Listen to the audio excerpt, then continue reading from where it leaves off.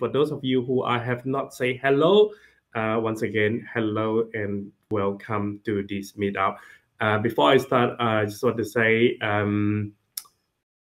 please connect with Stephen and Amanda, and also find the opportunity to work with them to do a presentation. I think presentation is really an important part of the in our professional career. Not only just the work presentation, but learning how to present and sharing and your idea about your philosophy, your way of doing work with a bigger audience is a skill set that you really want to master, as well as it would be tremendous help for your career.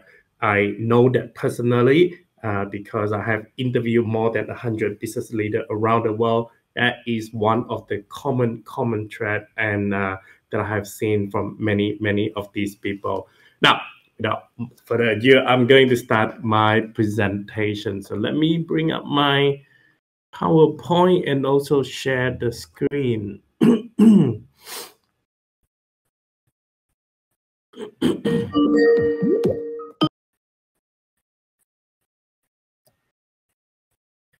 Okay, I trust that you all can see the screen. Yeah. So once again, thank you so much for having me. My name is Jason Ten, and I embed data science directly into the business operation. Today, I'm going to show you how to integrate AI into daily business operation for an insurer with a competitor pricing engine. Now, most importantly, why do we need to shift from a standalone analytic into embedded analytic for optimizing customer experience and revenue? Now, I'm going to share with you with a story. So this is coming from my friend Simon. He is a chief data analytic officer for an insurance company. He runs a data science center of excellence to provide advice and development to various business units within his organization. However, like many of us, he told me that he's constantly frustrated with all the analytic works that created by his team because they just never make it beyond the dashboard or the glossy PowerPoint. Don't we all love that?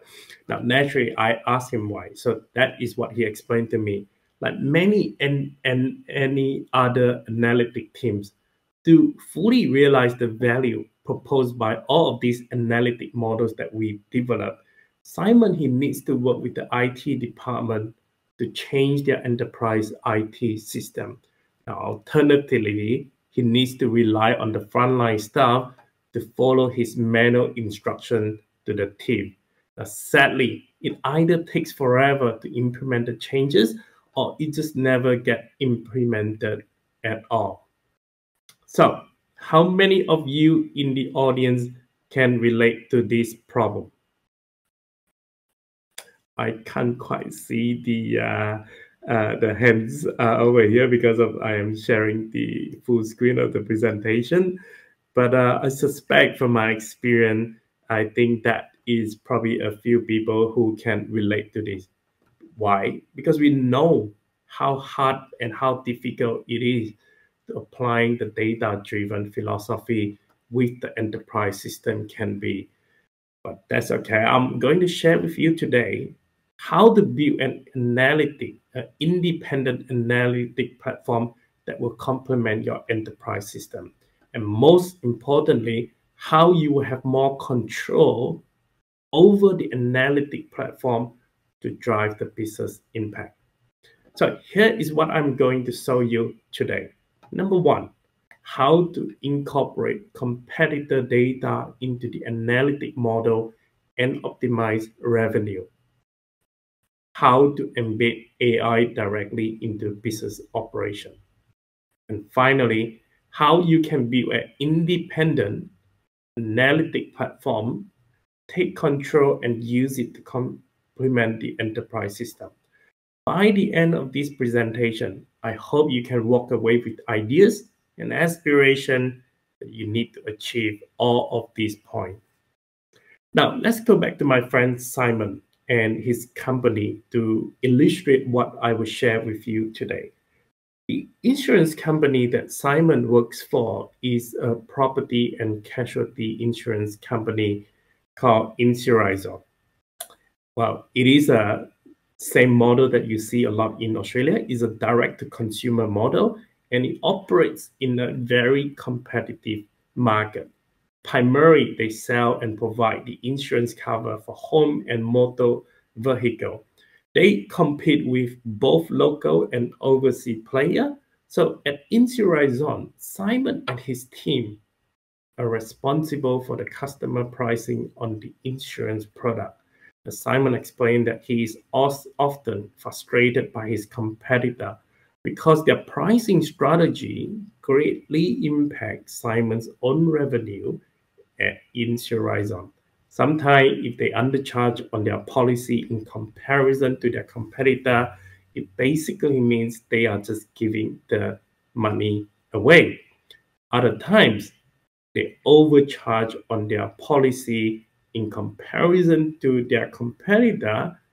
It makes them uncompetitive instead.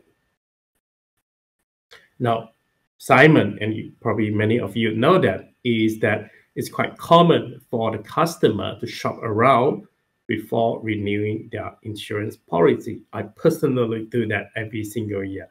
With a few clicks, customer can easily get a quote from multiple insurer, or in other words, his competitor. Now, we understand this context and the challenges he faced. Let us try to walk through the problem in his shoes and also the customer shoes. First, we'll try to get a few quotes from multiple insurer. So here in Australia, Simon lived in a double-story house. It's a standard quality build and it's a beautiful, beautiful home. So if we estimate the building cost at around $700,000 and the content replacement cost at $150,000, and so we'll try to get a quote with Insurizon, which is his own company. So at Insurizon, it will cost Simon approximately $1,900 for a home and content insurance cover. Now, with the identical information, NIMA Insurance, owned by the largest general insurer in Australia, would quote him $3,300 for the same insurance cover. That itself is over 1.5 times more expensive than what Insurizon and Simon would have charged for exactly the same cover. Now let's look at another one. How about his biggest competitor, Suncorp? It would cost him approximately $2,800. So it looks like it's still relatively high in premium. Now finally, let's see how much Budget Direct would be quoting Simon. Now again, using precisely the same information, Budget Direct quotes him at $1,945 for the insurance cover. So what have we learned so far? First, Simon and Insurizon are the cheapest among all the providers. On average, he charged $1,200 less than his two main competitors. And secondly, the insurance price can vary quite a lot. Now, knowing all of these are the questions that I asked Simon. First, can you always expect your frontline staff to check the price from the competitor website? Second, how quickly can you learn the competitor price and update your enterprise system accordingly? And finally, what if you could allow the AI to determine the final price and then adjust it automatically in the enterprise system? So those are the background and the challenges that Simon faced in his day-to-day job, i.e. how to make his product more competitive or how not to be undercharged compared to his competitor. before we go on to the next step, any question so far about this context and background? I don't think that there's any questions that I have seen from this side. Amanda? No questions so far. Wonderful. Actually, we do have one from Varun on the chat section. He's just asking, are we talking about dynamic pricing? Yes, so that is exactly what we will be talking about, dynamic pricing. Dynamic pricing is one of the terminology that used in the industry, whether that is in the insurance or in the retail. A lot of you would have heard of that in the Amazon in the early days. So yes, thanks Varun for that. All right. If there is no other question, shall we continue to the next step? Please do. Thank you. Now, with today's technology, it's really possible for Simon and any one of you to develop an analytic platform to solve all of these problems. So this is the 5-step implementation that I share with Simon on my client to do just that. And we'll go through each of them in this presentation today. Oops, sorry. Let me move my, okay. Wonderful, my clicker is working. Now, the first step is to collect the required data, and that includes both internal and external data. So in this case study, the external data will be the insurance code from Simon's competitor. And as I told him, Simon, that we can include as many or as few competitors as he likes. So as long as we ensure we have the key competitor. And to collect this external data, we need a mechanism to manage them at scale. And to do that, we can rely on a lot of these modern data collection platforms and also their infrastructure to scale up and down according to our need. And as we are in 2022, many companies are well aware of people scraping data from their website. As a result, these are the main two reasons that many of people would face.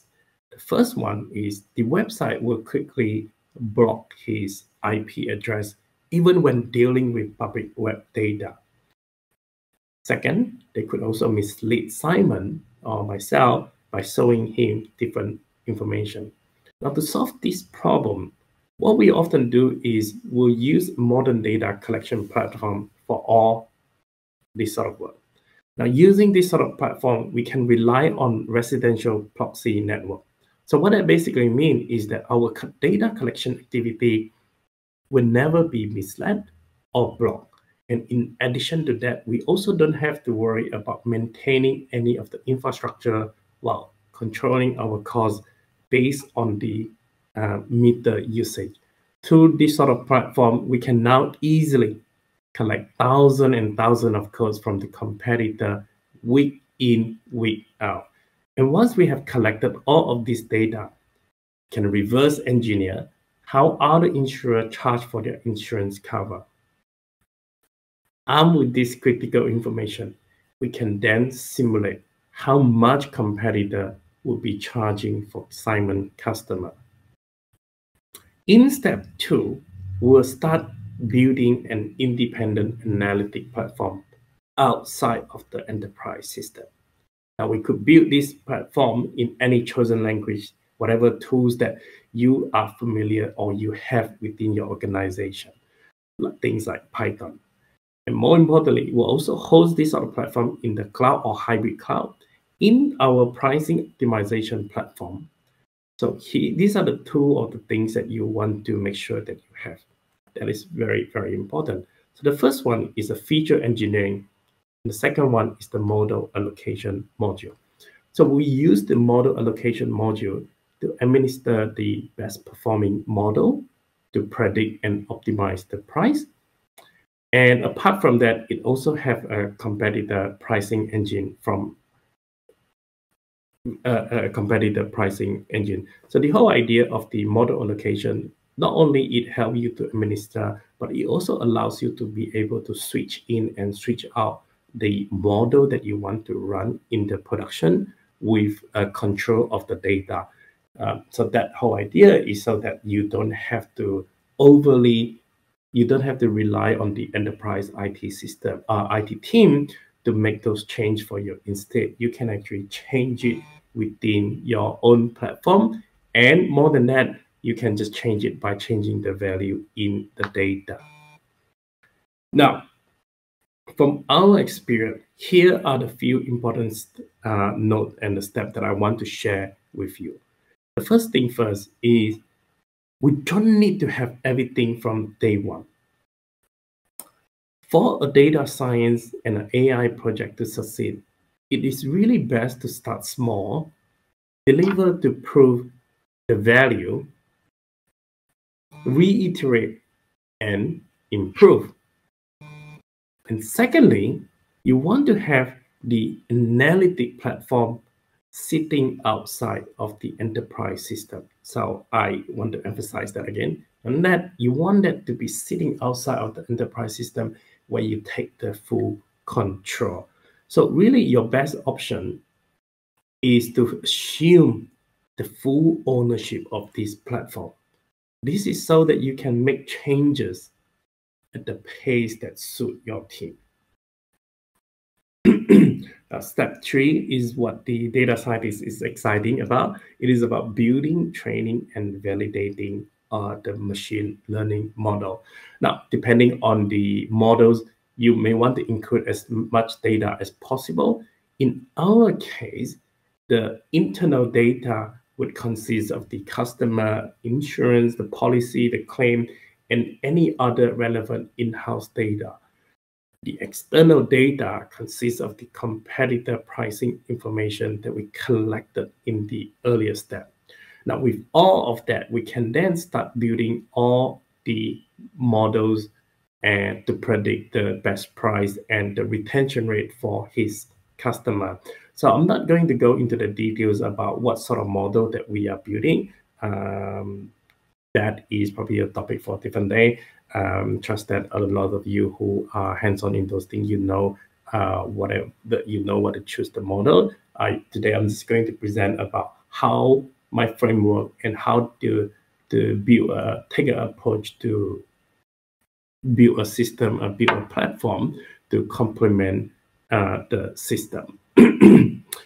Now, again, I would also generally advise starting simple and gradually increase the model complexity over time. So there's another thing. When building a data science platform, we should also always have a benchmarking and a control mechanism to safeguard the business and avoid catastrophe. Now, effectively, benchmarking also helps you to compare the various models to understand how well or poorly they are performing. It will allow you to test, compare, and pick your best performing model. Whereas for the control mechanism, it is really there to avoid disaster. So in the case of our pricing optimization platform, we'll introduce cupping and capping as our control mechanism. So this is really to avoid accidentally overcharging or undercharging the customer. So for those who are not familiar, capping is basically the maximum premium that we would charge, whereas the capping is the minimum premium that we would like to set for the insurance cover. Now, consequently, we will then find an optimal premium amount between the capping and capping based on the desired position in the market. So this is where you will then work with your portfolio manager to understand whether they want to go for revenue or whether they want to go for retention rate, so you know what sort of lever that you would be pushing and pulling in order to achieve the desired retention rate and the desired ITR and the revenue, and so that it will all then get translated to find you that optimal price for each of the cover. When you design it right, all of those things will just effectively fall through. Now, all of those are great, but in my experience, the very last step that we are going to talk about can be a showstopper for many of the company. Now, try to relate this to the experience that you probably have in your daily job. Simon, like Insurers, like many other company, you would have an enterprise system from the prominent software vendor. They make various customization to make that whole IT ERP system work for their business. However, these enterprise IT systems do not necessarily support the data-driven concept in the modern IT architecture. And as a result of that, they also cannot really adapt to changes at speed. And equally, we know there are also many other priority, there are changes that the enterprise IT team, they have to cater and the needs to solve some of those changes that they need as well. Now, because of that, all of this delay or the complexity, someone has a question or no? Okay, I just hear something. Oh, sorry, All this Jason. complexity. Oh, I'm sorry. Yes. Now, we do have questions, but you can finish this one first. And I believe we Yeah. have polls to run as well. Okay, sure. So I'll finish this one and Yeah, we'll answer and then we can the do that. question. Okay, awesome. So really, I think it's the delay or the complexity of updating the enterprise system is causing all of this model to never fully realize their full potential. So to make this work, we need to shift our mindset from updating the enterprise system and its processes. Repeat, we need to change our mindset from updating the system and its processes, but to only updating the database in the enterprise system. Now, a piece of advice, you want to engage your CTO and his enterprise team as early as possible. And this is also the time where you work with the enterprise IT team to design the SLA, the database update mechanism, but you only have to do it at the initial stage. And once that is signed off, we can then start formatting and updating the database in the enterprise system with all our analytic results. Now, with all of that said, the key here is to have as little human intervention as possible. We want to minimize the human error, the cost, the resources from the manual update on the enterprise system.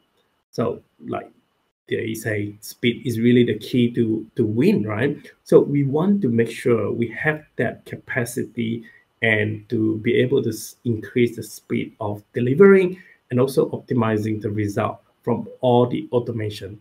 And more than that, Simon and his team and yourself can also fine-tune the machine learning model without any interference from the enterprise IT team.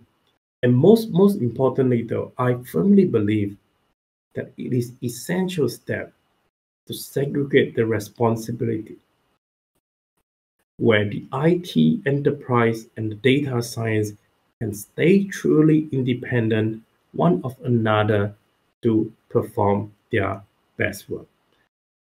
Now, while we are on this, let's take a quick poll to understand how much does everyone rely on the IT enterprise team, while I will also answer the question that we have from the audience. I'm just going to switch over.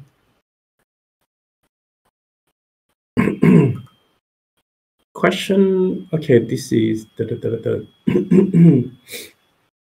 So in this example, is this the competitive price specific to an address or generalized to postcode? No, this would be specific to an address, and this would be also specific to a customer. So what I basically mean is like, if assuming you are in the insurance business, so say for example, use myself, right? So I have a home insurance with Insurance.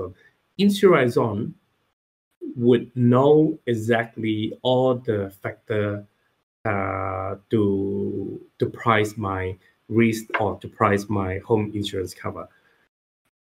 They would use exactly all of those factors to simulate, to understand exactly how much the competitor would be charging. And that is done through collecting thousands and thousands of code to monitor how the competitor are charging for each of those rating factors. So it's entirely possible to simulate, to know exactly how much they charge. Sometimes it could be off a little bit, but you at least you get the idea of the approximate of how the competitor will be charging. But it is to a specific to address and a customer rather than a postcode once you do the simulation. I hope that answers your question, Darren. If not, please feel free to follow up with that. The next question from Esmore. Why can the modern data platform collect competitor data, but the old way cannot as it get blocked? What is the difference? Okay, so one of the key way that the website or the big enterprise they understand how to block is there are a number of ways to look at it. So the first thing first is they look at the IP address. If your IP address coming from a commercial entity, so let's say for example, I am right now in the office, right? So whatever things that I do, it actually come out from a commercial IP address. So all of those IP address are or the people who do this sort of thing, they know exactly how to look at the IP address and how to check whether the IP address is coming out from the commercial property or residential property. So the very first thing, the modern data platform, and there are many other ways to get around that. So the very first thing that the modern data platform, what they do is they actually have almost millions and millions of the residential IP address. So which means if you use some of these data platforms to go out and do data scraping, what it does is it will use whatever all of these the residential IP address to get around the system to show that hey, this is not from the commercial IP. So that is the first thing. The second thing also is in the old days. Let's say, for example, if you have a programmer building some of these programming to scrap the data,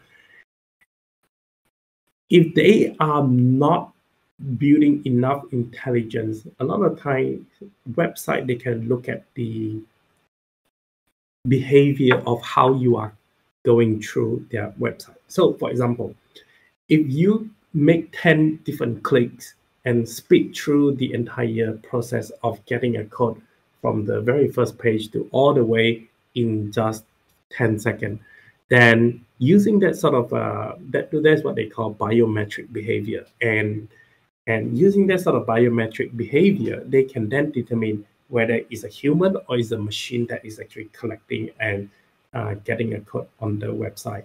That is a whole different topic itself in terms of the cybersecurity and also some of those analytic platform out there where they will actually look at some of these biometric to understand, to do analytics. So that is another thing. So I hope that answers your question in terms of why modern data platform can collect the competitor data. Primarily, I'll just summarize that, is the IP address and also the biometric of the way of serving the web. Next question from Tracy. How do you optimize revenue in your dynamic pricing model? So I think to some extent, this is where part of it will be covered in the slide that I will have in this particular example that we will be showing. But very, very often though, is there are two things. There are two things. This is where you work with your portfolio team and your portfolio manager, where you want to check in with them, because portfolio manager is the one who is responsible for the retention rate and also the revenue and the profit, right? often they have different goals. In the case where they are prioritizing the revenue and profit over the retention rate, what that equally basically means is that they will often sacrifice the retention rate. So what that means is like they are happy to push up the price a little bit in the expectation that the retention rate could be lower. So that is one way to optimize the revenue. That is in comparison to the competitor price. But again, I want to highlight, I want to reiterate and emphasize that competitor price is only just one of the rating factor. But it's also a very important rating factor because we all are consumer. When is the time where you know that is a similar product and you would be more than happy to pay 25%, even though when you know someone else is selling 25% lower, right? So pricing is a very, very sensitive factor. A lot of consumers that will be paying attention, especially I think over the next couple of years, it will be even more sensitive because of the inflation, but also because the insurance premium is getting really out of hand. But again, the other part that optimizing the premium, this is where the pricing actually would also coming into the picture, where they need to make sure that from their claim experience, from the claim data that they are paying out, how much they should be equally be charging to make sure they are covering the cost, covering the payout, the future payout, and also the expectation of the revenue. So there are multiple factors. I hope that answer your question, Tracy. Darren, I'm interested to chat later about how you capture the data since most insurer only code to a prospect email. I'm not 100% sure. I'm interested to chat later how you, not exactly unsure what do you mean. So that is possible. Number one, in this particular example that we are talking about, we actually only focus on the renewal customer, the renewal portfolio. So what that means is like, for example, in the case of the insurance, I am already a customer of Insurizon. So Insurizon would know all my details. So what they subsequently do is, as they are repricing for my renewal policy, they would also simulate my my policy to know what their competitor is charging, and then build all of those things into the analytic model to optimize the price and optimize the retention rate. In terms of the new business, it is also possible in different way, but we will probably talk a little bit more about that. Any other question? Should I check, sorry, Amanda or Steve, should I check the chat section, or all the question would be just in this section, in this area? So I don't think that we have any more questions on the chat section. And I just wanted to let you know, Jason, that Steven had to drop off so he can read Louis, his son, a bedtime story. But I do have Mark Bernard joining, who joined us. So Mark is with us. And I think you can go ahead and continue with your slides. Absolutely. Hey, Mark, thanks for joining, and welcome back. Thank you. All right, so continuing to where we are, and I hope some of these answer the question you have, Tracy. So now, by updating the database in the enterprise system with the data from our pricing optimization, this is what will happen. Number one, the insurance cover will now have the best price as per our model, which is $2,200. The frontline staff will not have to manually look up the competitor website to check if the offer price is competitive or not. In fact, they don't even have to know anything about this at all, because all is done in the background. And most importantly, I often joke with Simon, he has successfully embedded analytic result from our pricing optimization directly into the business operation. Now, let's look at the result from the Simon a single one example. After the optimization, insurers would charge extra $275 or 12.5% more than before while remaining competitive. And bear in mind, this is only for one single customer. So imagine the impact that you could have or Simon can have when he replicates this for the entire portfolio. And as for the cost perspective, how much time and FTE we could be saving and how much human error we could also avoid. And since this implementation, my friend Simon, he never has to worry about the competitor crushing his price anymore because he is constantly monitoring and always one step ahead of them. And most importantly, Simon, he told me, he never have to prepare a new PowerPoint for every new model that they create in their platform to convince the executive and the IT team to take up the suggestion. Instead, they merely deploy the model into their analytic platform. They will benchmark, they will compare with all the model that is already in place to make appropriate decision. And also, because there is a control mechanism in place, the executive team can rest assured that our pricing optimization platform will not produce unexpected results that could destroy the business. Now, I know not everyone works in the insurance industry, and many of you are from different sectors. So some of you are wondering if this applies to your industry and your work or not. Now, from our experience, many different companies and operations can equally embed analytics into their business frontline. So here are a few examples. One that is everyone is familiar, and also the company that Mark works for. The first one is we are very familiar, right? Increase the basket size in the shopping cart by recommending the relevant product to customer. That is the result of embedding the analytics into your website. The second one that is quietly happening in the banking sector now is to use analytic AI and AI in reducing the churn rate with a retention engine. Now, finally, another frontier of embedded analytics is to increase the customer engagement and experience with on-time communication. Now, combining the second and the third example, you probably have noticed you're receiving a little bit more communication from your bank these days. So these are probably the reason why. Now, we are almost at the end of the presentation. So let me briefly restate the main point that we discussed today so you can take them and share with your colleagues. And like Simon, you can start implementing these to bulletproof your future. Now, step one, collect all the required data, internal or external data.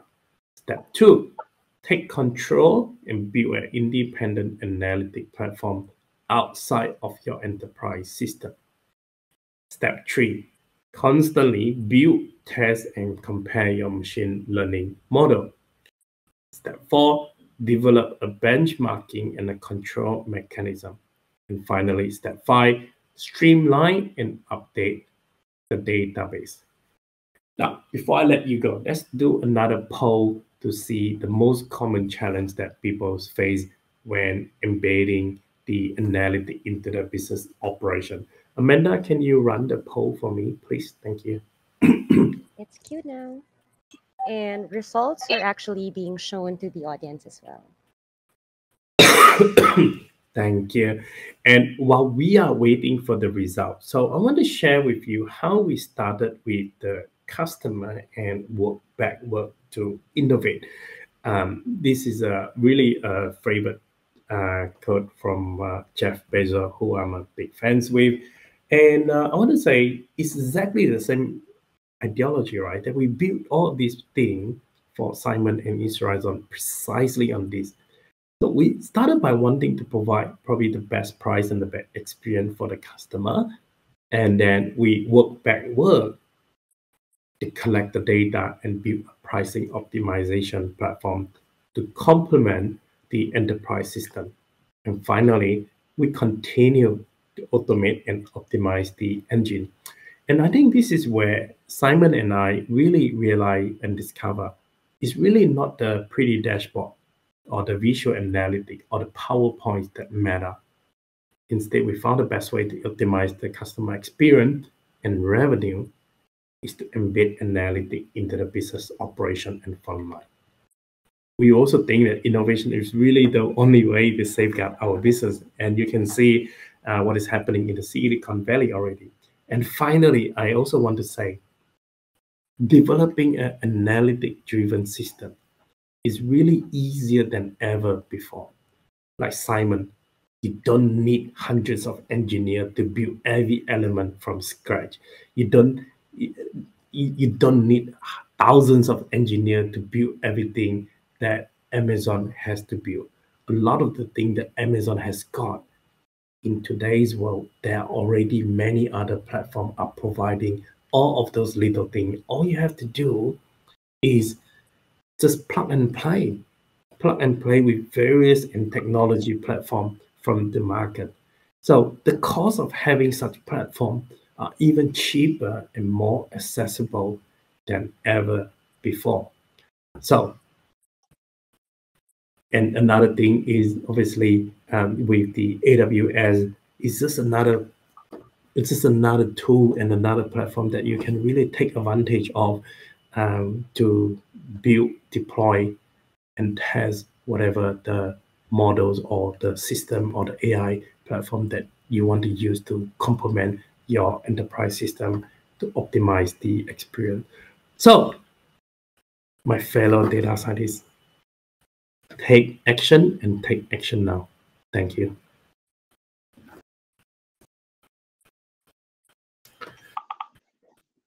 Thanks, Jason. That's awesome. Actually, I have a question, if I may.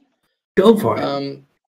Yeah, that stage in the middle where you're developing and constantly iterating on the machine learning models, there seems like there's two ways of doing that. One is the traditional way using R and Python and maybe some linear regression, whatever your favorite sort of approach or algorithm might be. The other is the automated platforms like Data Robot, Data IQ, SageMaker, etc. Would you see those having a place? Which way do you see the industry going? What's the what would you suggest? Is it a mix of both? What's the optimal? I probably will say that a mix of both, and each of these has its own advantages. I probably would say that if you are wanting to have the full flexibility, go for R, go for Python, go for whatever the tools. Equally, you can use the data robot to do all of those things. But I would probably say the biggest takeaway that from my experience and also from many places that I have worked with, from the people that I have worked with, the biggest challenge is it's not really about the building the model. A lot of people can build the model, but the challenges that a lot of people that they face is when they build the model, they try to understand a certain behavior and try to understand what is happening in certain part of the portfolio or what is the customer is thinking. Once they build all of those models and they understand that, then what they will do is they will then have to go to work with the enterprise IT team, and they have to compete for the prioritization. They have to compete with the enterprise team to make all of those changes with them. And that is where the biggest problem is, because that is where a lot of things get stuck. Either the executive never had the time to read the report or the suggestion, or they never got a chance to implement all of the changes. Because if you were to make changes to the core enterprise system, it will always be challenging because you have to compete for the priority. Second, changing enterprise system, the core system, it also means there is a risk of screwing up. That is why very often they will try to limit with that. The key to make this work is you want to identify what is one area that you want to really make a big impact. In our case, it is the price, the price and the experience. Why? Price, because it directly impacts the purchasing decision of the customer experience. Why? Because you wouldn't want to spend 30 minutes on the phone call with the call center consultant just to get a price. While you're spending the 30 minutes on the call center to get a price, the consultant are running various things to get you a price, but also he probably have to go to all those competitor websites to get a code to see whatever the price that he's going to offer to you is going to competitive or not. That itself, no one would actually want to spend 30 minutes or even 60 minutes in some cases with some of the insurer just to get a premium, whether and decide whether you want to achieve or not, to proceed or not. So those are the two things that got impacted. In the case of the Amazon, really that there are few things happening in there. But if we just focus on that, people who buy A versus the people who buy A are likely to buy B. Those are the exact result as well to integrate and embed that whole analytic directly into your business operation. Newsfeed, recommendation engine that we all use day to day, the Netflix or YouTube or Facebook, LinkedIn, exactly same with that. At the end of the day, is really about building that. I suspect that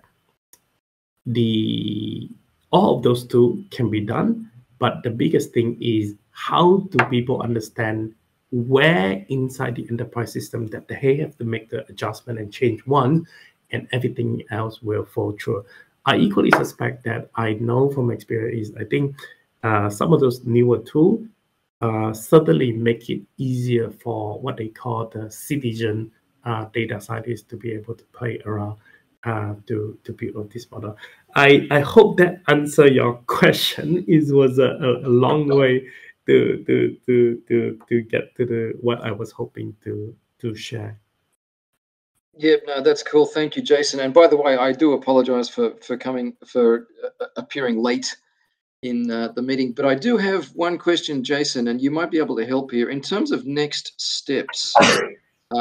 If someone is in a pricing team and they're interested in, like, can you run a workshop for their team? Do you actually act as a consultant and you could run an end-to-end strategy?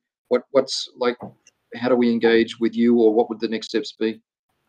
Absolutely. Thank you so much for that shout out. Yeah, I can run a workshop to provide the training and the advisory in terms of like how to put the things together, what are the consideration, what sort of data that we need to understand. Equally, what are the platform and the tools that is available in the market, that way I can help to do the assessment, as well as the deployment to the cloud platform. And also the other part is collecting the data and making sure your data is clean, is good, and available for before we do all these fancy things.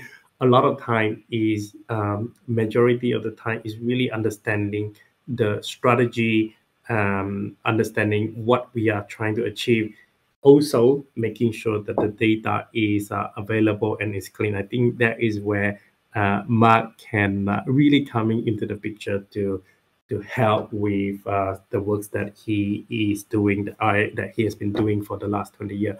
I can equally help to developing the system, and the way that can be done is whether typically I work with the internal team from the organization to build this together, so that the knowledge and the expertise would be retained by the time we finish.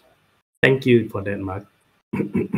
Yeah, fantastic. I guess we should wrap up. We're just up at the top of the hour, and we did promise 1 hour. Can I make one last little push that we do have Beer Ops coming up? It is seriously the biggest gathering of IT professionals that is covered by sponsors.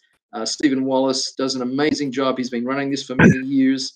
Networking on steroids, that's what it is. So, Amanda, if you could throw the links again to Beer Ops Sydney and Melbourne, into the chat. And can I encourage you to sign up and join, and then come along and meet the team, meet myself. I'll be there, and it's just we've had many people sign up already, so it's going to be an awesome night. So I think Amanda has just popped those links in the chat. So if you're in Sydney, or if you're in Melbourne, or if you want to fly in to Sydney or Melbourne, then come and join us on those nights. And thank you, everyone. And I shall thank you, Jason, especially for such an awesome presentation. Very, very informative and very helpful. And I'll hand over to our host, Amanda, to shut us down, I guess. Thank you so much for that, for having me, Mark, for being a wonderful host, and Amanda for being wonderful host. Appreciate that. The only question I have for you, Mark, is Beer Ops is in Sydney and Melbourne. What is happening with Brisbane? I know, brother. I know. We will. I'll have a word with Stephen, and I'll let him know. You have a word with the AWS so they can throw in a couple of bucks to have one in Brisbane